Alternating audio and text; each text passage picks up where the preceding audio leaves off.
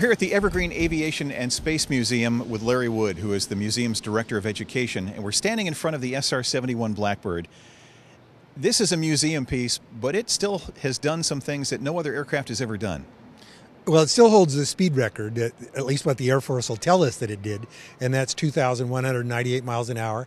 Holds the altitude record for air breathers at 85,000 plus feet, which is way up there. And what I like to tell everybody is it's really the last airplane designed with a slide rule.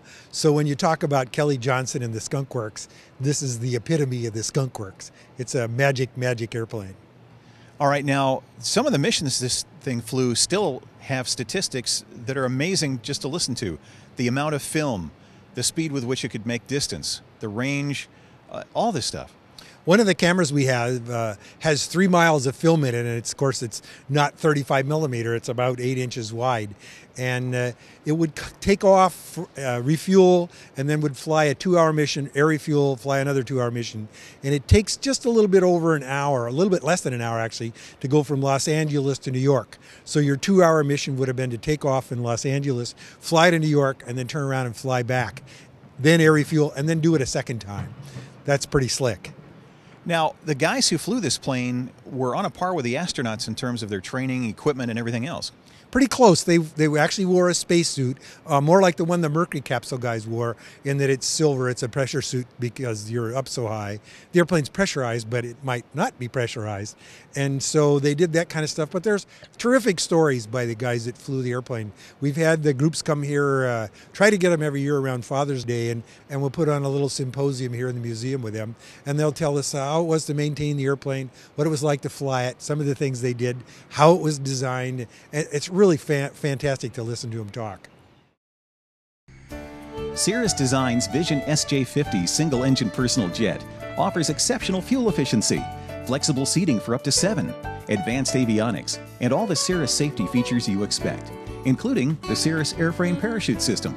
With its V-tail design, the Cirrus Vision is technologically advanced, yet engineered to be simple to fly, to allow owner pilots more lifestyle pursuits than any other personal aircraft. Learn more about the Vision SJ50 at cirrusdesign.com. Tell us what a typical mission would go like. What was the preparation? How much time did they have before they'd launch one of these things? How much notice did they scramble them quickly or plan it way ahead? And what did they do? Well, it took them a long time to get ready because they would put them on 100% oxygen early. They'd get them used to the pressurization. They'd be in their spacesuit. They'd get acclimatized. They'd feed them steak and eggs before they left. All the same things they do for the astronaut. It would start 24 hours before getting ready. Then they put them inside the suit and air condition them to get them ready, stick them in the airplane and finally get it started. In Okinawa, they used to start them inside the hangar, and you'd see the doors open and this black thing had come out and take off and disappear. And then when they land, they have to stay in the airplane for a significant amount of time to let the airplane cool off because it gets so hot on the outside. Plus they had to kind of depressurize themselves and work the process backwards. So much like going on a space shuttle ride, except you didn't stay airborne that long and you didn't go quite that high. But magic stuff. And of course, it's no guns, no missiles, no rockets, no bombs. They were alone, unarmed, and unafraid, taking pictures. And we know that there were over 4,000 surface-to-air missiles fired at the airplane, and it never got hit. There were some crashes, but those were always something that went wrong. The enemy never got one, ever. Well, now this plane was built in 1960. The technology of the time, it went through some upgrades over the years, but you have things on static display here that you still don't know what's inside of. Oh, well, of course. We don't know what the paint's made out of on the airplane, and I don't think the Air Force is likely to tell us. We have electronic countermeasures boxes here. Some we know are active, some we know are passive, but what they were looking for, I don't know. The only thing we do know is about the cameras, and they're kind of magic.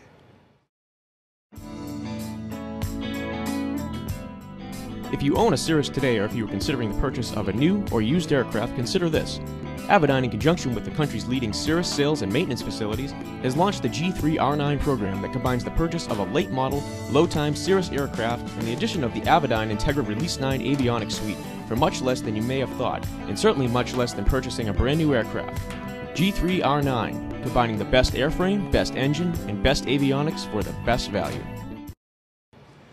Why did they stop flying the SR-71 if it can do these things that nothing else can do? Well, think about what you had to pay 2 lieutenant colonels and a tanker crew and special fuel and all that stuff to fly it. It was well over $1 million a mission and or more. And they said, so it's cheaper to put a satellite up there. You don't have to pay to feed it, clothe it, house it, buy it a commissary or any of the rest of that stuff. And it stays there wherever you want it to put. And that was the biggest difference. Plus, there's no danger of, somebody getting hurt if it does break down, and you don't have to worry about recovering the pilots if it does end up someplace and something bad happened. All right. Now, all that being said, I understand that all the SR-71s that are out in private hands right now are on the condition that they could be called back into service at any moment. That's true, and obviously many of the exhibits here are on loan from the Air Force Museum, so they could be called back at any time by the museum or the U.S. Naval Museum or the Marine Corps Museum. If they want them back, they can get them back. And yeah, all the pieces are here. Are they going to call them back? I don't know. It'd be a lot harder to put them together now. But I think NASA still has a couple that they're hiding someplace that we won't know about. But who knows? Well, one thing's for sure. If you're looking up in the sky watching for something black, it'll probably be going too fast for you to see it anyway. Well, you might be able to see it, but it's not going to be there very, very long. And there are great stories about that. And you got to get those guys to tell you those stories. They're great fun. Well, there are some books available, and we'll try and refer our viewers to those. Larry, thanks for filling us in on some of the history of this great machine. Sure, this is a cool place. Thank you very much for coming.